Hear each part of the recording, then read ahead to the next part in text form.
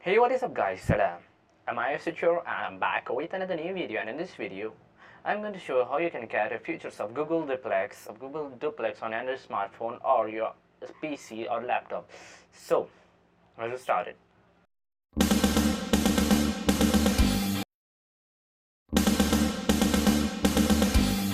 Wait. Before getting in the video, like this video, share this video and subscribe to my channel for more interesting updates, and don't that you have ring the bell icon. Okay, firstly watch this video. So let's go back to this example. Let's say you want to ask Google to make you a haircut appointment on Tuesday between 10 and noon. What happens is the Google Assistant makes the call seamlessly in the background for you. So what you're going to hear is the Google Assistant actually calling a real salon to schedule the appointment for you. Let's listen.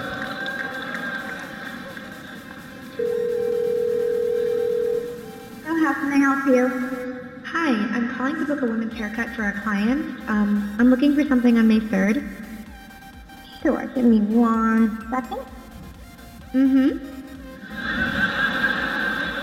Sure, what time are you looking for around? At 12 p.m.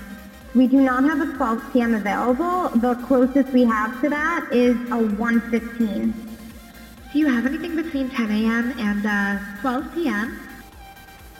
Okay, now as you can see, it is that is the Google Duplex. It can contact you humans or talk like humans, but it is not a human. It is AI based, which is announced by Google I think